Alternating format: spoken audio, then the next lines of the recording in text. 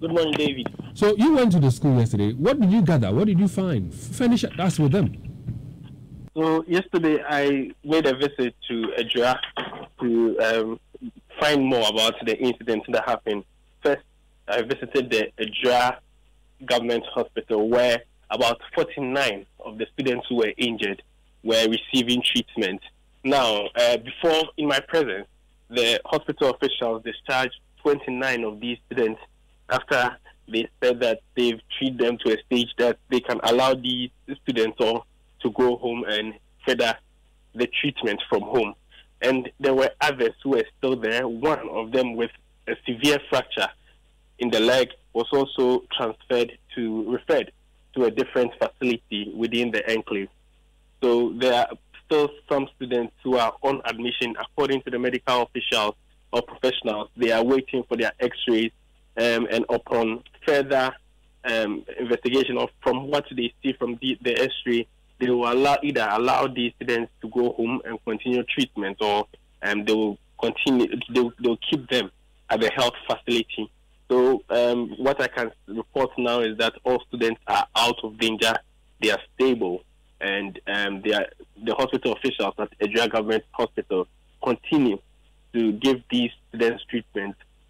From what I gather, on the first day, there were 46 students who were brought in immediately when the incident happened. That's Monday. Yesterday, they kept bringing others. 3 more students were brought to the hospital for treatment. Now, when you go to the school...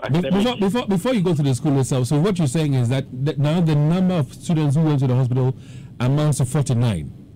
Yes, the number we have as of yesterday evening was 49. All right. Now tell me this. This student who has this fracture that has to be referred to a different facility, who is the student? So it's a female student, and she's one of the affected persons. The hospital will not give further details about who exactly this student is, but what they are saying is that it's a female student who was also part of the people who were injured in that accident, or who were part of the people who were injured. So due to the nature of her injury, she has to be transferred for further treatment in a different facility. Did you see her yourself? No, I didn't see her. Can I hazard and say that she's the one whose voice we played, who says her leg is broken, was crying? For that, I cannot authenticate it, but from what the medical professional or the medical superintendent at the hospital told me, she had an injury in the leg, which was quite severe. These injured students who have been discharged and all that, how would you say their spirit or mood was like? These are students who, when you see them, you see that they still harbor some fear. Even those I met in the school who are on campus who were not injured, they do not look like, they do not look happy. They still harbor some fear, and, from some conversation I had with some of the students, they tell me even when they go to some of these classrooms which are not in good shape, they shiver. They shiver because they are still in school. Academic work has resumed. They've gone to their classrooms. So when you are in one of these classrooms, you see it's not fit enough for students to study in. They still harbor some fear. They still shiver. They tell me they are not able to concentrate because they think from what they saw and what they witnessed, it's possible that there could be a repetition of that. So what is happening now is that the teachers and the headmaster, the headmistress, they've taken the role of, psychologists, and they are trying to psych these students up so that the fears that they harbor, they get to a point that these fears will leave them, then they continue their studies. But from what I saw in the school, some of the structures are not fit enough for students to study in. They look like pavilions. They're concrete built halfway, and it's being supported by some wooden pillars, and some of these classrooms have been roofed like that. So, some of the students say this is the same way that the dining hall looked like, and there were some cracks and shakes in the dining hall, and also they are seeing same in their classrooms. So, they see some resemblance that make them fear that these classrooms could cave in any moment from now. All right, so if you're with us on Facebook, which I pray that you are, we want to take you through step by step some of the things that we have gathered. So, Joel, yes, pause. No, Joel, go one step back for me. Yeah, no. Yes, this one. Pause this one for me. Let's join us on Facebook right now. This is a classroom. This is a classroom for students of Ejuraman Anglican Senior High. This is a classroom. And this is where they sit and they study. And Nanaya, who went on the ground, says to us that, listen, it is similar to the structure that collapsed on Monday. I'm sure that those ones will not have the pillars on the side, but that's for you to watch on Facebook. So Nanaya, based on what you've said so far, it brings to mind what the lady who was crying said, that school will be dada.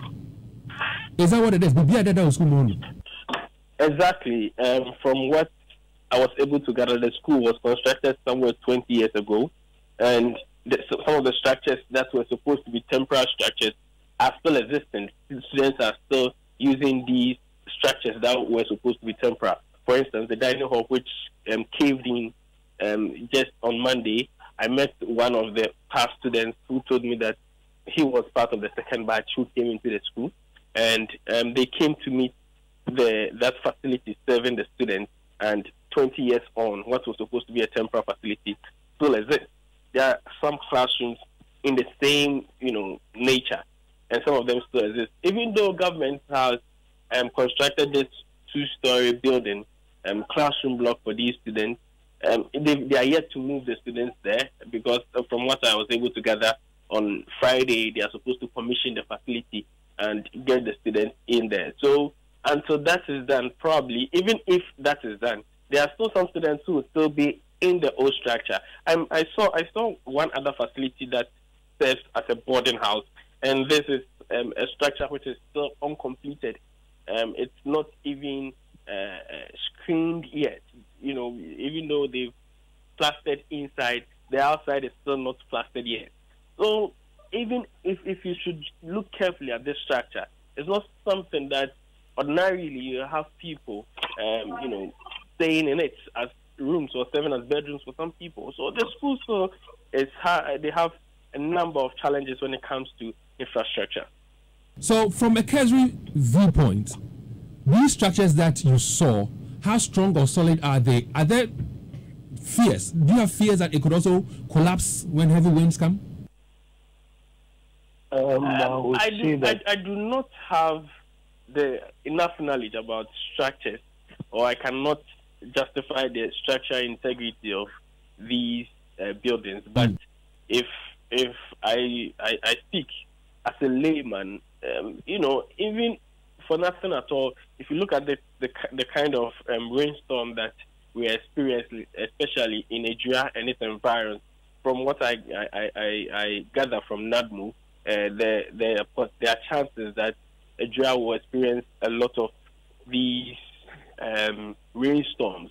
And if you look at the kind of roofing and how old they are, it's possible that even if these buildings do not cave in, there are chances that the roofs will be ripped off when there is one of these heavy rainstorm in the area in these coming days. So there's need for urgent steps to be taken. When you got there, was school in session? Because as part of the report that you brought, the video, I can see students eating in the trees. Was school in session? Was class in session? Yes. School is in session. Academic work had resumed when I went to school. When I went to the school, it was time for lunch. So most of them had come for lunch, and after their lunch, they were also belled to go back into their classrooms. So from what I gather from the district chief executive and the headmistress, academic work was made to resume the morning after the incident. So school is in session.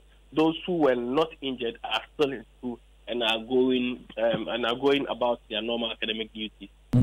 Nanaya, thank you very much for your time with us this morning. We're grateful to you. Now, we've been joined on the phone lines now by